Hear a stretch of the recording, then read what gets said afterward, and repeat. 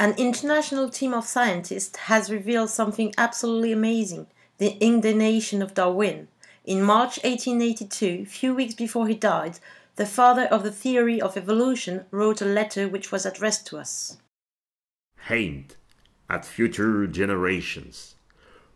With all my strength, my heart, and my indignation, I, Charles Darwin, born on February 1809 in Shrewsbury, Shropshire, declare to those who will hear me today and tomorrow, our decision makers rely on false biological principles in order to justify a policy based on the survival of the fittest. The "may the best man win" law is a lie.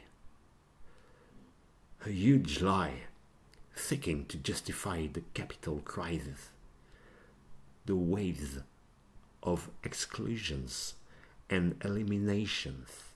My theory of natural selection has never been designed to be applied to human societies.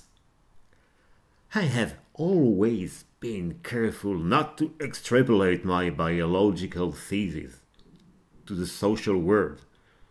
My theory is subverted, used for mercenary purposes. It has been reduced to the idea of struggle for life. This is pure nonsense and manipulation.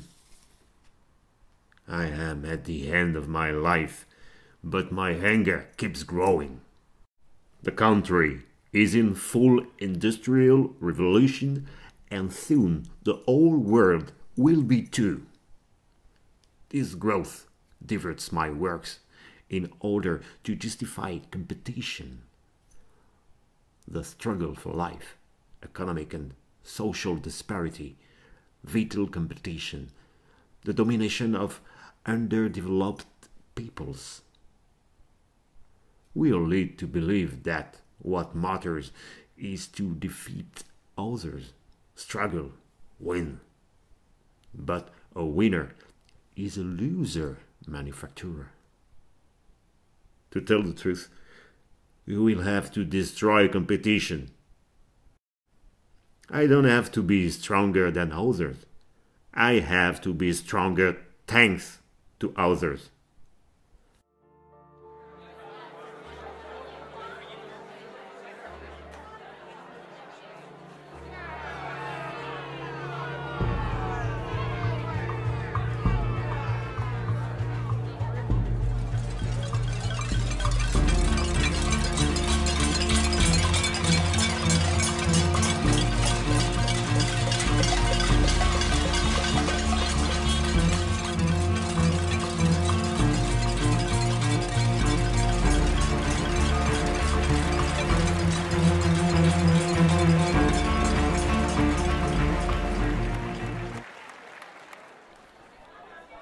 These ideas of power and development are a machine leading to death, poverty, slavery.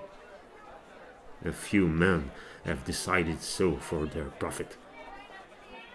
And in this man's mind, anything that can be used to justify their lust for power is grasped, twisted, and spread as gospel.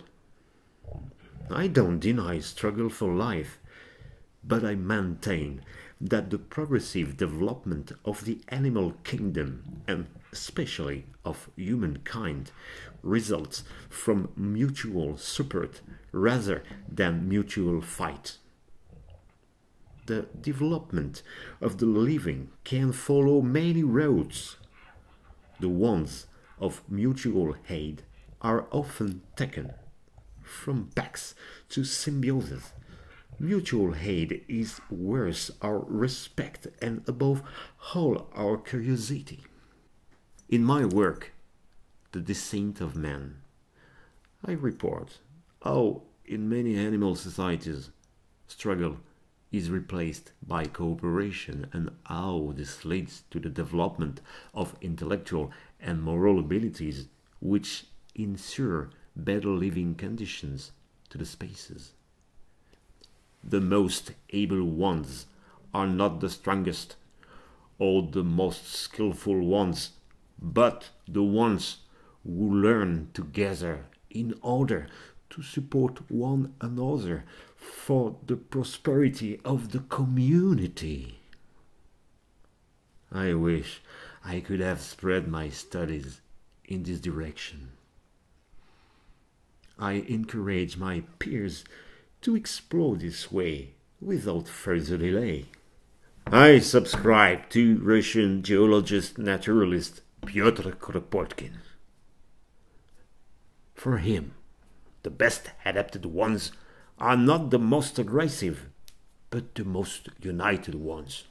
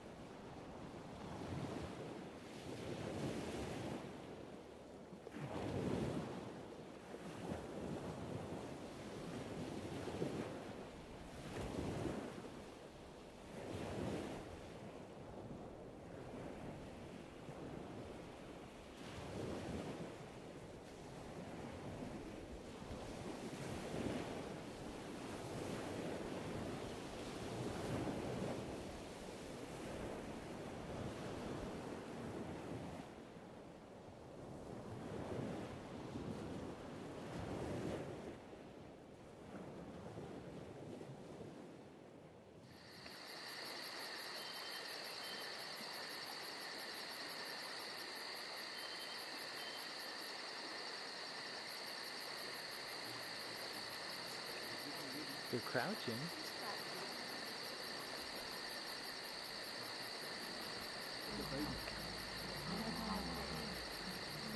She's going for him, she's going for him. She got him. Oh, she did, she got him.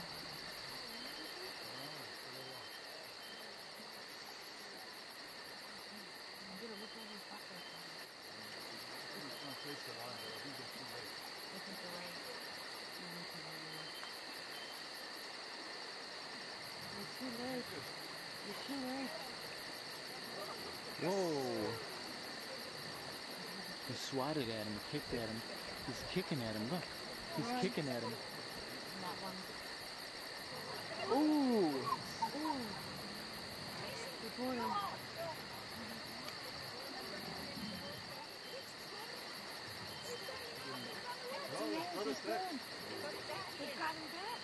Gee, they chased him away.